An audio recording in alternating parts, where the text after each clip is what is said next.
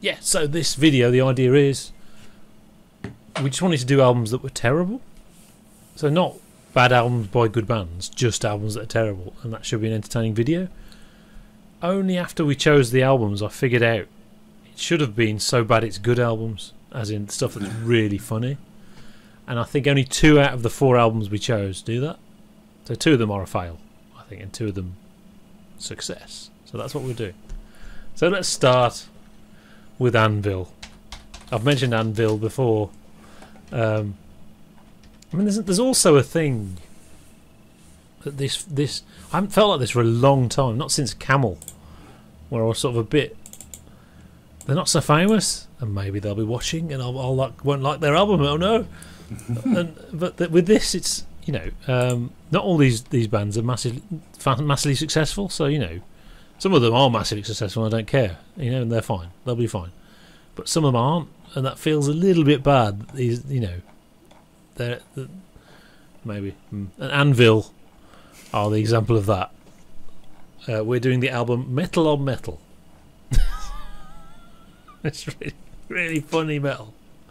It is no album, and of course, I like it so much no album. It's not no album because it's not British. It's actually Canadian, but it is very much no album. See, this is where it might be Kiss, but I think it's this. This is where the ridiculousness of the Black Album comes from. That's not there in the other Metallica. It's just stupid. It's like a 13-year-old watching episodes of He-Man because he thinks it's like really, yeah, I have the power, and in so many ways it's just generic metal, but it's ridiculous generic metal. It does sound just like Bad News, but the lack of self-awareness is the key ingredient, I think. What makes it funny? In that they think they're like the new Sabbath but faster. So it is like watching, it's like a really good B movie. The good B movies. It's not like Sharknado. They're kind of boring because it's they know it's terrible. Best B movies are the ones where the person making it thinks they're making a good film, and that's what happens here. It's just so bad and so ridiculous, and the vocals are terrible, and just everything about it is just sort of heavy-handed and obnoxious and crap, and muddy production as well. But that's the thing, the music is funnier than Bad News. I'm sure they won't be able to make us funny TV, but the music is funnier than Bad News. There is a documentary, isn't there? Yes, yeah, they did a Spinal Tap thing. I think about 2010. I guess. I think after Some Kind of Monster. And it was very much in that vein, I think. I think that's where it came from. And it was like their last roll of the dice. Because they just disappeared. Now, people talk about, bad management and stuff like that. And I think it was Aerosmith's manager which started managing them in, like, 83. And that's when it just... And they were supporting, like, Bon Jovi or Aerosmith and bands like that. And it's just never going to happen. Because they are metal. In the proper sense, so yeah, and then they were just, by the time of this documentary, they were playing clubs, which is, they're lucky to be playing clubs, frankly. They should be happy with that. But I think because someone somewhere put up some money to make a movie, and Chris Sangradis, I don't pronounce his name, famous producer, said, "Oh, this new stuff you're making sounds really good." I don't think he really thought that. I think he's been told to produce this album, so they did. And they are still going, but it's just the one guy left, I think. I mean, and to be fair, some of it is just generic metal. That's okay and not funny, apart from the vocals. I mean, I think Mothra is okay, and any song about Mothra is awesome, and it is down to taste. I mean, some of it is because it's rubbish. It is rubbish. But there is a Kiss thing. They are influenced by Kiss, and that's just not my thing. I just don't, and I know Kiss are so highly regarded, but for me, they're not very good, And I think a lot of early thrash sounds like this, but because of the heaviness, they get away with it. This isn't really very heavy, and I think that's part of the problem, and it just brings out the absurdity of it, and it's just bad. It's bad music. It's funny. I think I had a slightly different take on it than you. As soon as I put it on, it made me smile. I thought, this is. You could say it was bad, but I mean, it made me smile in a good way. It wasn't sort of what a bunch of idiots or whatever. It was actually this is all right. I mean, it's enjoyable. Put it that way. I mean, I'm sure that was pretty heavy for the time. This is 1982. Yes, I mean you did have thrash around then, but it was very cutting edge and very scary. I mean, what I hear is this is sort of like this is almost like a meeting point of you got the poodle rock and you've got thrash, and they're both here. Yeah. They're both here. Yeah. And the sense I get from the music is actually they're just enjoying what they're playing. They're just rocking out. They're sort of like the status quo of heavy metal, basically. Now you can take Mickey out of status quo, but I mean, at the end of the day, all they're doing is just having a good time on stage. Yeah, status quo write good songs though. They're good songwriters. Well, occasionally they're also they're all the same. They're all the same. And they're great songs. Yeah. And actually, what I actually compared them to was Iron Maiden. Does it? This is the year Bruce Dickinson joined Iron Maiden, wasn't it? Yeah. I mean, it is no album. That's the thing. It does sound like a Nwabum, but as I said before, there aren't many good Nwabum bands. There's lots of Nwabum bands, but not many of them very good. They all sound like that, but most of them are terrible. Well, put this like 666, the final track. You've got the Bruce Dickinson type vocals, the falsetto, whatever. But actually, you've got Mothra, which is a pretty good rocky type song. Yeah, actually, I'd agree. Actually, Mothra is alright. Yeah. I think the title drew me in a lot. March of the Crabs is a ridiculous title, and there are no vocals, and it's quite short. But actually, it's all right. The title. Are they serious? That's the thing. It. I mean, it makes me feel like they're actually just having fun, rocking out. Yeah. But I don't think they're self-aware, and I think that's why it works. It could be. Yeah, I mean, maybe. You don't have to be self-aware if you're just playing what you like, sort of thing. Yeah, and I get the genuine impression they're playing what they like. I don't think, probably because this is at the dawn of thrash. So Nwabum is coming to an end, and thrash is about to start. That this is supposed to be sort of like a juncture between the two, and therefore these guys are supposed to be, I don't know, forward thinking or whatever, but they're not. Yeah. There's an expectation problem there. They're not in the category that people want to put them in. Yes. What you said is much more accurate. That it's poodle rock and Nwabum mixed.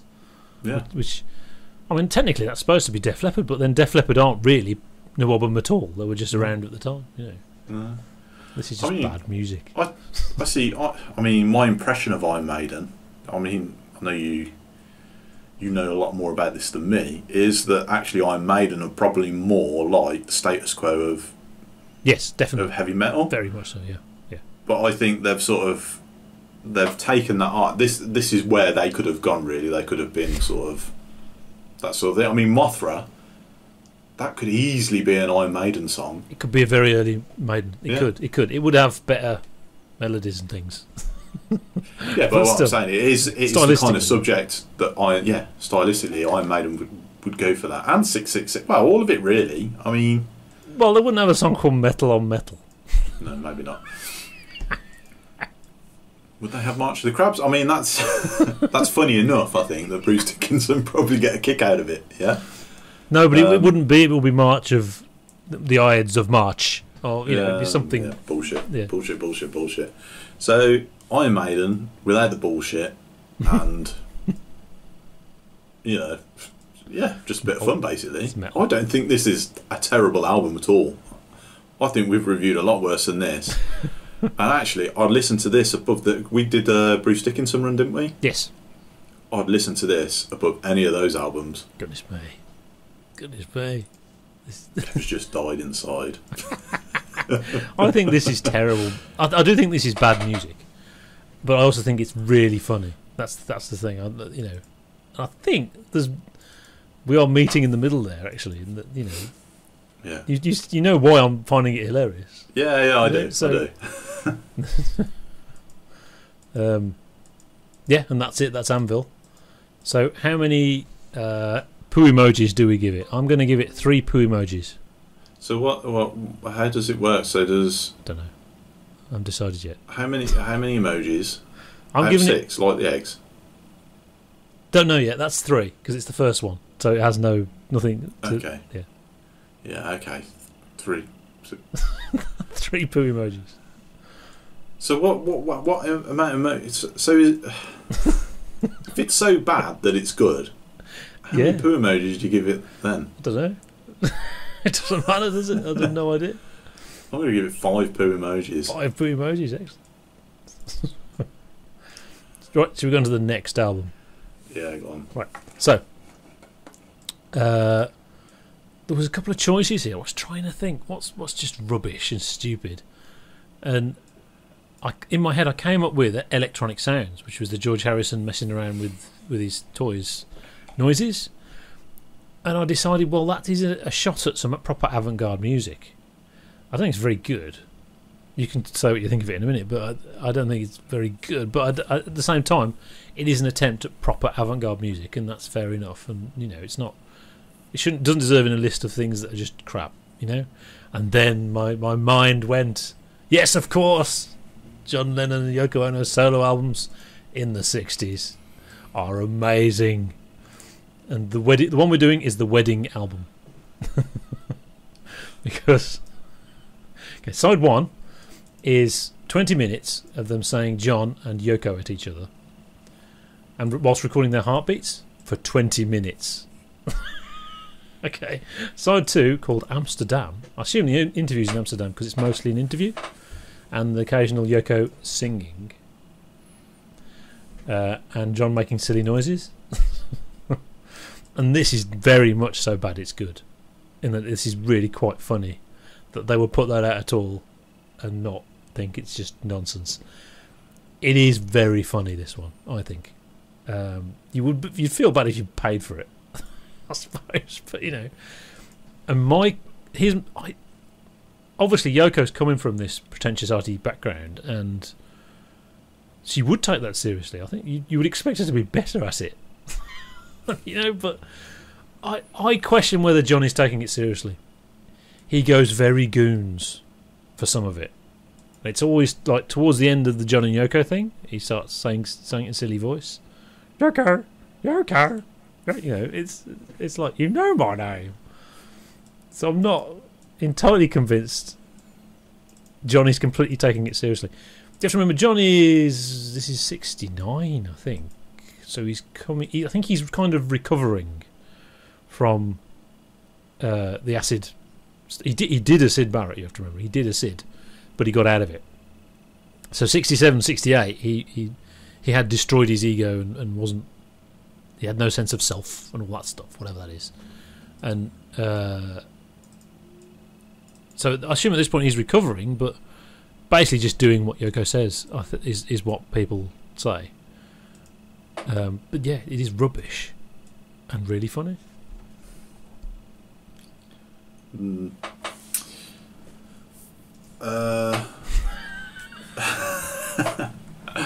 So, I'll just start with Electronic Sounds briefly. Okay, yeah. It's an avant-garde thing, and they had a label specifically for it, didn't they? Called Zapple or something like that. Yeah, Zapple, yeah. And that was out on the Zapple album, and a bit of controversy over it because one of the songs was supposedly a demo by the guy who sold him the Moog. Oh, he didn't know it was recorded, and he was quite upset by it. Right. Apparently he came over to help him get it all set up and record something, and he turned out George Harrison was in hospital. Oh, see.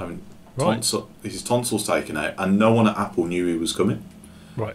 So no one spoke to him. They were really suspicious of him. Yeah. Sort of thing. So him and his wife went to Paris, and then George Harrison got out of hospital, summoned him back, and then they recorded this thing. This what's it called? It's the Liverpool thing, and the bridge. I can't remember what it's called now. Under the Mersey Wall. That's it. Yeah. Whatever. which was a crack at some avant-garde. And actually, I was highly, highly suspicious of it. I've got to be honest before I listened to it. But it did. I mean, avant-garde works when it sucks you in. You're frowning, and it's jarring, but you can't look away. You can't turn away from it. You've got to do it, and it did that. It actually did that. There you go. The second side, no time or space, which is supposedly the demo, actually had some good moments. But you did get the sense there's maybe a bit of a demo in there. It's a lot more three-dimensional. It's like it's got a Z-axis, so there's stuff that happens in the background, like things that sound like steps and crickets and stuff. And then there's things that are right in your ears that really up front and get you going. So it's a very broad sound. So maybe it is demonstrating the power of the whatever it is. Something. Yeah. But actually, there are moments that are very good. So actually, I was pleasantly surprised. I had no idea what the wedding album was. I wondered if it was on the same label and it was supposed to be avant-garde. I think it is on the same label. Is it? It's a Zapple one, yeah. Okay. Well, it's just garbage. It is the most self-indulgent type of garbage. It's just rubbish, isn't it? Yeah. The idea that anyone would actually pay money to listen to that crap is a little bit insulting, to be honest. It is. Yeah. The Yoko and John thing, gee, it gets tired after 10 seconds. Yeah. And it's 20 minutes. It's 20 minutes of it. Yeah, because there's nothing else to do, so they might as well carry on. Yeah. What a load of crap! Like, let's go in and record this shit and see if we can, Yeah. If I'd actually, at the time, if I'd paid money for the album, I think I'd be putting a claim in for wear and tear on me bloody record player needle, because it's that much of a waste of time. Yeah. The idea, and you go to side 2, which is the one with interviews. Actually, the messaging in the interviews is something I obviously I agree with. Yeah. He says something in there. It's very difficult. They don't know how to handle humour and peaceful humour, which is really good. Which is a really good point. Yeah. But it starts off with Yoko Ono singing some crap. and Casey John's just going in the background. She's just singing "Let's Hope for Peace," and it just makes me want to go on a murderous rampage. It does. It's sort of completely counterproductive. It's sort of it's demeaning the message of the album. This horrible noise she makes. It's sort of like, if you want something to hang your hat on as why peace is only for people who don't really have to have any responsibility in this or anything like that. There it is.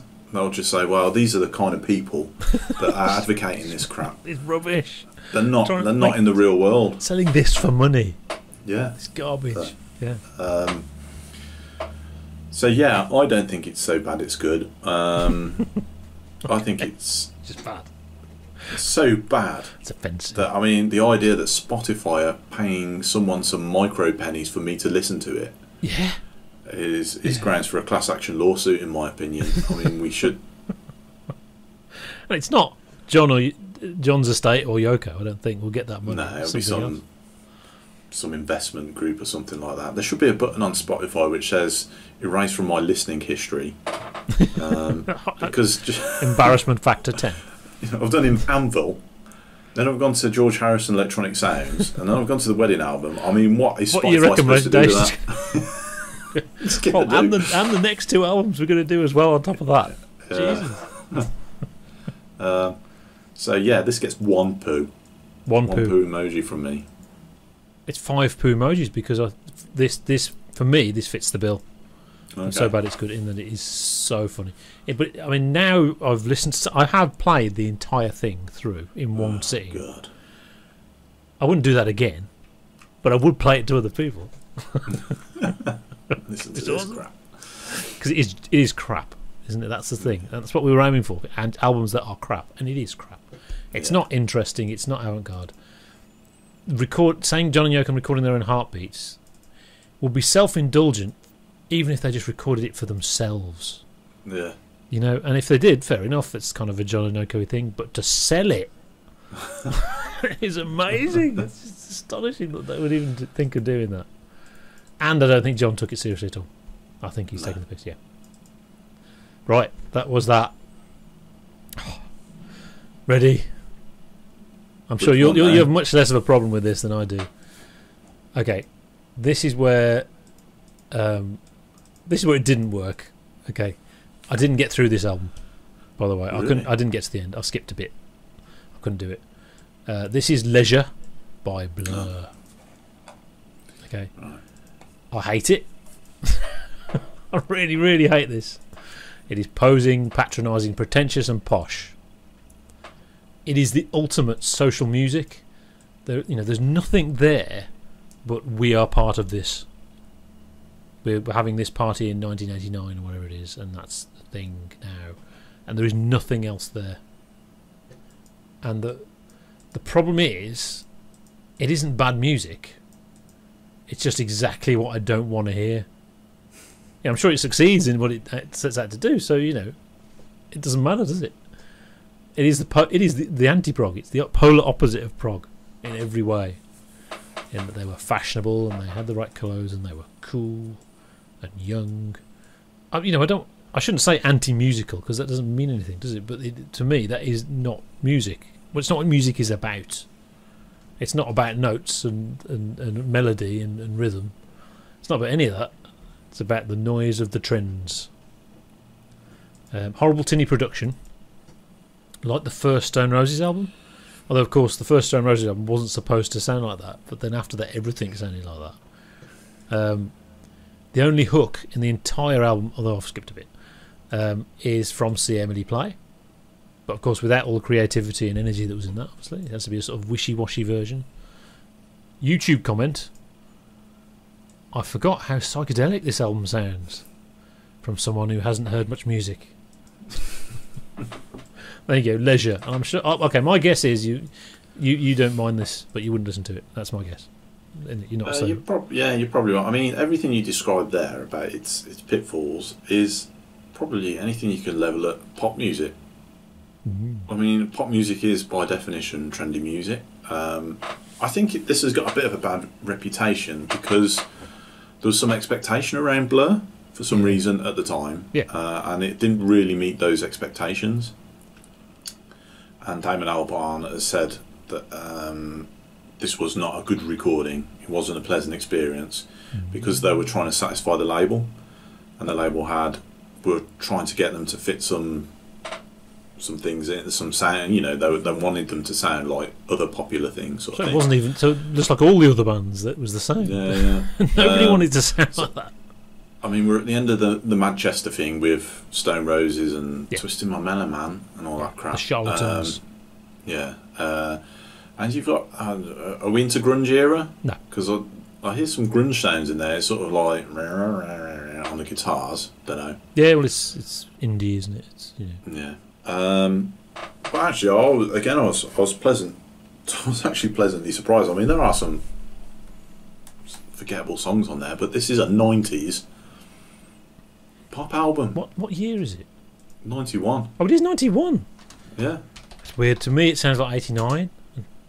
I suppose there isn't that much difference, but in my head, that's like a big change because it's so wishy-washy and reverby. But it's their first album, man. It is the first, yeah.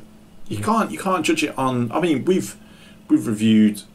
Generally, when we review an album, a first album, it's because it's surprisingly good. Yeah.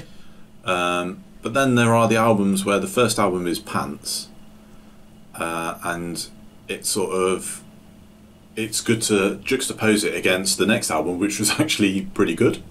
Is a lot better. Yeah. I don't think this is in that category. I mean, it's not an amazing triumph for Blur, but it's a 90s album with some decent enough songs on there, like She's So High, Sing, There's No Other Way. I mean, that's 3 songs. That's enough for a 90s album. And I mean, what more do you want? Actually, to be fair, I'm looking at the track list of Modern Life Is Rubbish. I don't remember any of the songs. Yeah, exactly. I mean, it's Maybe I've got this wrong. I don't know. Our experience, I think we give Blur a bit of a pass in the past, simply because they're not Oasis, and there's a bit of a Syd Barrett thing going on. They've obviously taken Syd Barrett as a bit of an influence. Yeah, they are. Yeah, they are Syd fans. I mean, obviously, it's all about. So they get a bit of a pass, but at the end of the day, they are a pop band. Well, yeah, of course it is. Yeah, that's what it's meant to be. This is just Blur without the. I mean, I don't think Damon Albarn's found his feet here. So it's without the personality, really. Yeah, there is no personality on this album. Yeah, the band's there, but the personality's not quite there. But, as I say, it's their first album. It's what you expect from a first album. All you've got to do is make a bit of a name for yourself on the first album and have a single. Yes. I mean... And it kind of succeeds on that front. The problem with that is, I mean, what I would consider when they got it right and what everyone else considers when they got it right is different. Because looking at it, I think it's actually Parklife where they get it together. And a lot of that is very memorable. You know, that's the best I can say about it, but it's very memorable. And then you've got... but this is obviously not as good as Parklife, but I mean, we're talking about the worst albums ever. You know, this isn't. I don't think this is the worst album ever. The wedding album. Yeah. It's all right. Yeah, that's the problem. Yeah, once I realised what we should be doing with this video, this isn't actually the right. This is just something I don't like. Yeah. And then you got The Great Escape, which is better than Parklife, but I still don't like it. But I think that's their peak for people. I think is The Great Escape. Then you've got the self-titled, Song 2. And all that as well, and I don't like that either. That's still really sneering. I mean, you can hear the music better, if you see what I mean. But it's what comes after that. I think is pretty good. 13. It's much more depressing music because I think he's split up with the what's her face from Elastica. I don't know anything about any of them. All right. Although, actually, doesn't Alex James own a farm now or something like that? Yeah, he makes cheese. I think. Yeah, that's all I know. But I think 13. Well, it's like it is like Phil Collins having a divorce, right. And there's more energy on that album than the earlier stuff. There you go. It's as good as Phil Collins' solo albums. Okay. Anything else to say about Leisure? Nah. It's one poo. Because I don't like it, and I don't want to listen to it. I'm going to give it 3 poos. 3 poos? I'm indifferent to it. Speaking of Phil Collins, this one was also a mistake. Okay. Testify. Okay, I chose this deliberately as the absolute, what I thought was going to be the nadir of 2002. I just chose the year. I thought that's going to be his worst stuff. And I'm probably right, but it makes no difference. Because we've already done a Phil album before, this is completely redundant. It's just more. It's just more of him with these songs, and there's nothing there. Bored. Don't care. He's one of the most talented musicians in the business. That amazing drummer. It isn't just about being a drummer; it's about being a musician, isn't it? He's back to the drum machine on this, isn't he? It's a drum machine. Yeah, you can tell it's programmed by someone who is a drummer. But why isn't he playing it? He wouldn't be able to play for much longer. But he had gargantuan success with banal middle of the road pop. And if he hadn't, maybe he'd still be playing. Well, he wouldn't still be playing, unfortunately. But he would have done something different. I can't remember any of it. At least we could take the piss out of Sus's studio because it was a word he made up. There's anything like that on here. I can't even remember the songs. And he did this after the Tarzan thing and before another Disney thing. I didn't realise he did 2 Disney things. And that's that. I mean, why did I even pick this? For nothing. Yeah, I mean, I'm confused by this because it is widely considered as pants. But I don't understand, if you like any of his other stuff, why you wouldn't like this. Exactly. It makes just no bland. difference. Yeah, we could review any of his albums and we would say exactly the same thing. Yeah. So is this badly reviewed? Yeah. Oh, okay. They've really badly performed as well. Oh, I see. Yeah, so I think it was a sort of... I've won an Oscar for Tarzan, so now I've got to have another go at an album. It took him 2 years to write this. It sounds like he's put his bossa nova on his keyboard on and then just made up some stuff in an afternoon. Yeah. That's what it sounds like. Unbelievable. Yes. Yeah, it's... What can I say? It's one of the most enjoyable Phil Collins albums I've listened to. I've listened to two. Yeah, sort of. The same. Yeah. Well, this doesn't remind you of the terrible teacher we had. No. So that's a thing. Yeah, because it hasn't got one of those songs on there. I mean... Yeah, there's no... I mean... At least his big songs had some kind of, melody that is memorable. Exactly. Yeah, you can remember them. There's none of that on here. Yeah. There's the one where he's saying, and something, da-da, I'm back again. At least I can remember that. That's not much to remember, but at least I remember that. I can't remember, but this is nothing. I've actually... The thing is, if you're saying this is a truly terrible album, what you're saying is Phil Collins produces truly terrible music. Phil Collins, the solo artist. Yeah, that's the weird thing, but there's so many people that like it, and he's so talented, and there's nothing there. There should be someone in their bedroom who thinks they're a musician. I've made these great songs. You want to listen to my album? And no one cares at all because it's nothing. That's what it would be like. And he's one of the biggest solo artists of all time. he's huge. What I've done, I've put on the start of "Don't Get Me Started" because I knew I wouldn't remember it because we have to actually hit the politics bit, isn't it? Yeah. Yeah. I need to know the melody because I won't remember it, so I'm going to put it on there. It's really quite blatant and jarring. Just that. Don't get me started on the politicians. It's like Christ. I mean, doesn't he? The music's so sort of airy and fairy, and then the lyrics are like a sledgehammer. Yeah. No subtlety whatsoever. I know. And this is, he wrote the drum part to "In the Cage." He's in Brand X.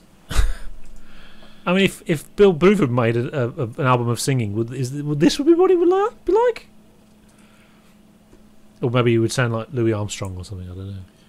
It's an enigma. That's the thing. There is something that I don't get, and obviously lots of people like it. A lot of people like it. And okay, another YouTube quote. Music of Phil Collins has helped me several times. Helped me to hold my head up high. So I don't know what that means, but it means a lot to people. It's not like that. It does, doesn't it? I mean, yeah.